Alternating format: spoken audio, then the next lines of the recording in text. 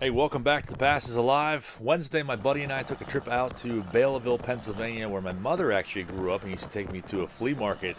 And I have fond memories of buying baseball cards. So we got up pretty early and headed out about 2.5 hours away to check out this flea market and also a big antique mall that is about 20 minutes up the road from there that I visited last year and found some pretty awesome stuff. So I'm taking you guys along with me today, and I hope you enjoy this experience.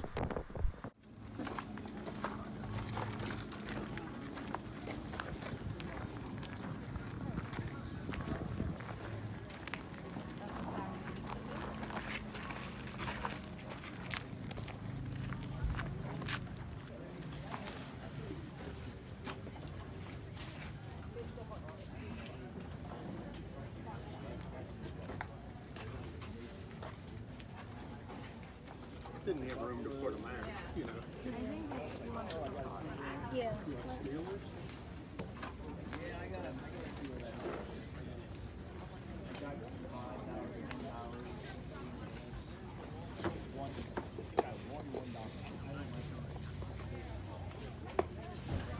Evan, are you done picking?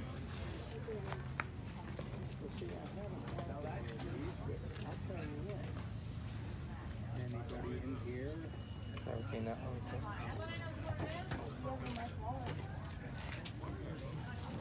Any of those? There's another autograph, but those are all unmarked, so those will be forwarded. And here's a 1991 top set that looks like rats might have chewed on it.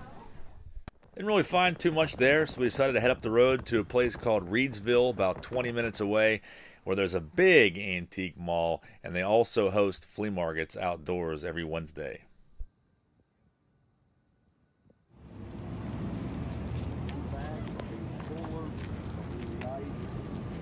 Yep. My wife messed me up. Can you take 14 for it?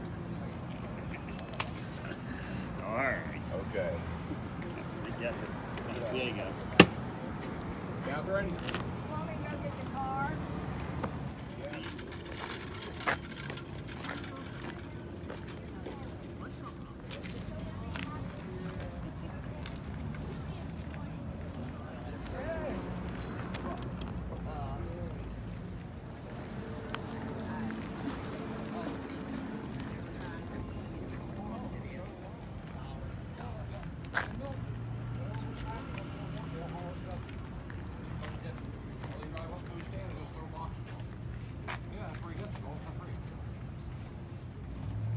Where? That old thing he's carrying. Oh, yeah, what is that? Kind of military gun. Oh. Bible is telling you how to watch.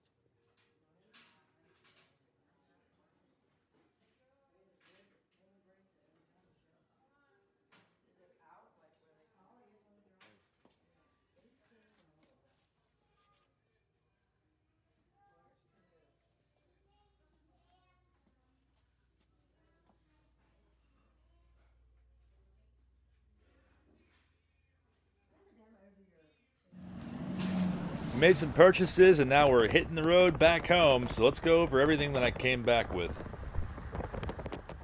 Alright, so I'm back now from the flea market and I want to recap with you everything that I came home with today. Hopefully you enjoyed that video and that first-hand experience.